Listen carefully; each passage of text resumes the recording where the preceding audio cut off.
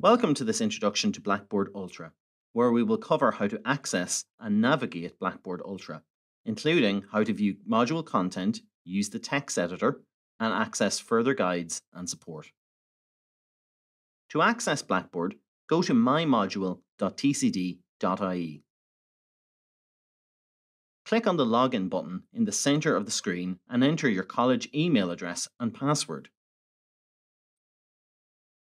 Some continuous professional development and dental nurse program students will use this other link to log in, but you'll be advised of this in advance if this is the case for you. Once you've logged in, you will see the home page containing recent system announcements and links to guides and supports. Some students will also see additional school-specific information on this page. Let's take a look at the interface. Use the left-hand menu to navigate through Blackboard Ultra. To access the Profile tab, click on your name. Most of the information on this page comes from your student record automatically. However, you can customize your profile picture. Notification settings can also be amended here. Choose the type and frequency of notifications you will receive across email, the mobile app, and the activity stream.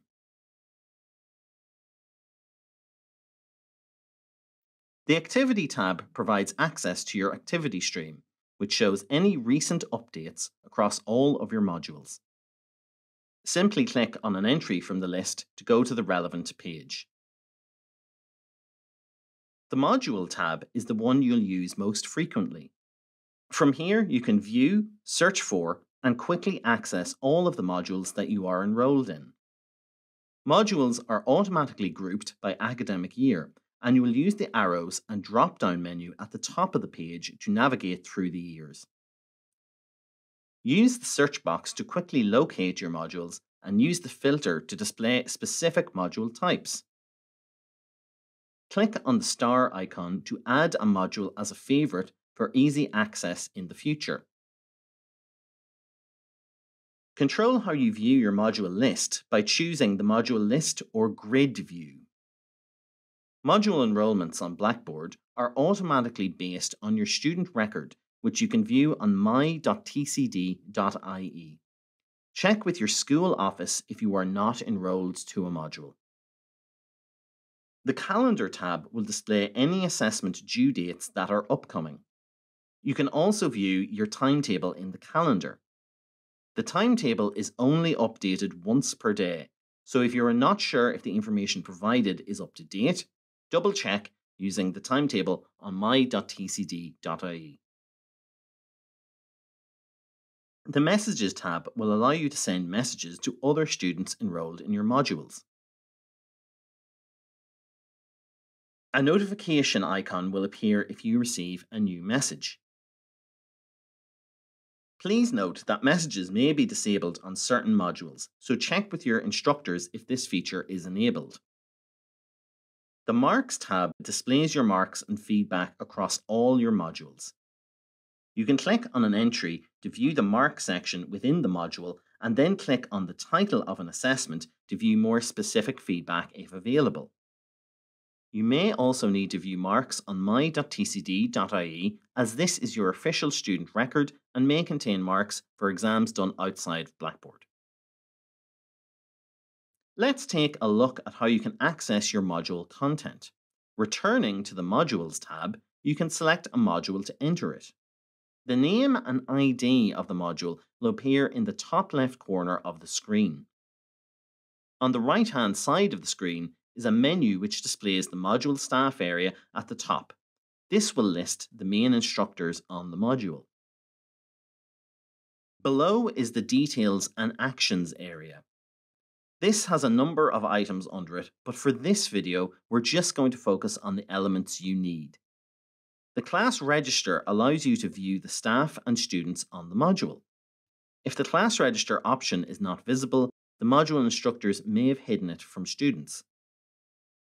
Select the eye icon next to a person to view their name and Blackboard username. Class Collaborate is Blackboard's webinar tool. Click Join Session to join any webinars currently in progress. The ellipsis icon will give you more options, including accessing webinar recordings. To the left of the module is the module content area, which displays all of the teaching materials and content for this module. On the right of each content title, you will see a number indicating how many materials are included. Click each content heading to access the materials. If there is a lot of content within a module and you know the full name or part of the name of a document or item you wish to access, click on the magnifying glass icon to the right of the module content heading and type in the name there. This search feature allows you to search for content using a keyword. Remember, the search only looks for keywords in content titles. It does not scan the text within individual items. Progress tracking is a feature that allows both module staff and students themselves to monitor their progress through a module. It identifies what module content students have interacted with and to what extent. To the left of each piece of content is a circle. A blank circle shows that the content has not yet been viewed. A half circle shows that the content has been viewed, and a green tick shows that you have finished reviewing the item. You should manually mark a piece of content as complete when you have finished reviewing it. You can do this by clicking on the half circle icon to turn it into a green tick.